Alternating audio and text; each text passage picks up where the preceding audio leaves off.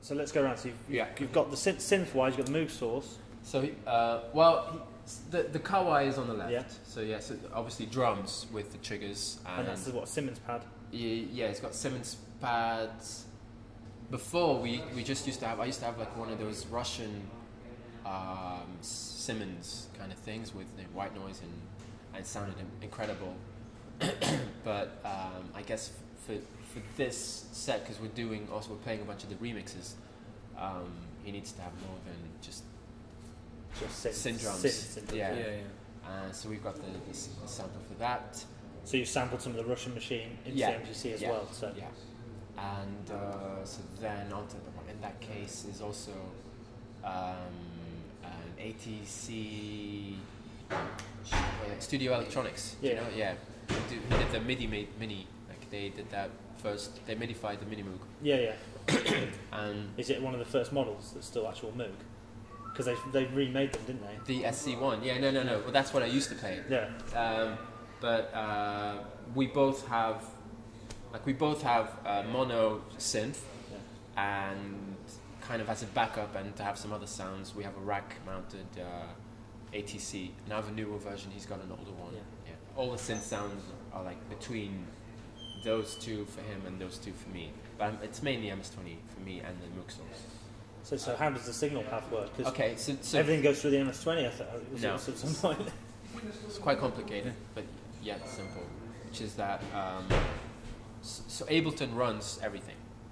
So we've got it set up so that my brother, who's in the front, he's got two Vetafox controllers, and he has a screen so he can see what's going on. And we have it set up in what do you call it in Ableton? Is it scenes, where that you have one bit where it goes horizontally, but he can choose which bits come, and then when it keeps looping, he can choose when we go out of the loop and when we to make transitions. So you can jam, you can change the set, you can be flexible with the set. And my brother has kind of certain things that come in, certain things that we can't play, like pads or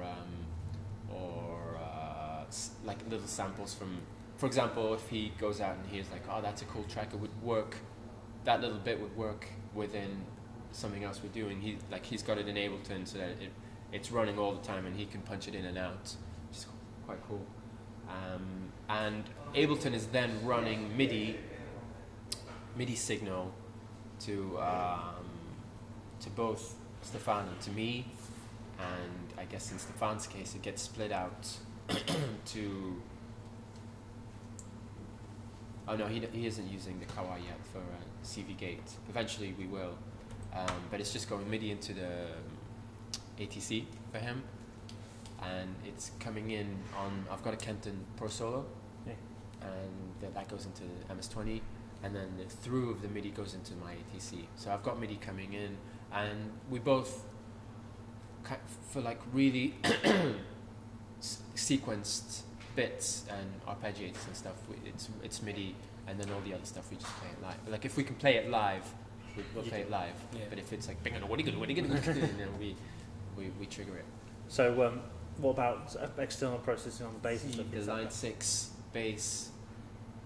Well, I mean, is that doesn't go? Give you you don't have any options to tweak that while they're playing? While playing? No, but he's got the thing he does is it's quite smart, because in some bits. For example, when he's playing, and I guess because the music is quite schizophrenic sometimes, and transitions come really quick, and he has to have fuzz bass 1 second and then kind of a clean slap bass the next. He programs MIDI changes. So fire from Ableton into the pods or whatever you're using. Okay. Yeah. And we do the same with the thingy with the MPC. It gets program changes, so that every song he has, like his 4 pads, he doesn't need to go through it. It's just when you're on the next song. Yeah. So in that case, there's, even though the set is clip orientated and you can jam on them, it's still very much there's a very tight order to it. But the cool thing is that there's a tight order when you look at things in detail. But in the grand scheme of things, actually, my brother can decide when we go to he can decide if we want to do 20 minutes of the same thing or 2 seconds. And because all the changes are from him, in terms of the MPC and that. Yeah, everybody. I mean, I could still choose to unplug my CV and play myself. And this setup, it is, even though it's complicated to program everything and set it up, once it's running, it's super simple, and we haven't had many problems really yet with all the older stuff.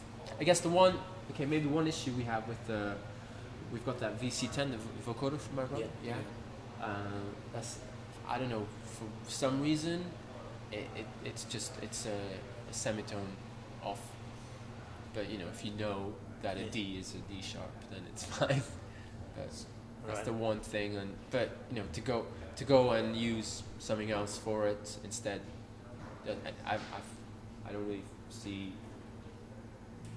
Plus, there's some confidence in knowing that the things that you made the original with, you know, that you can do it live as well.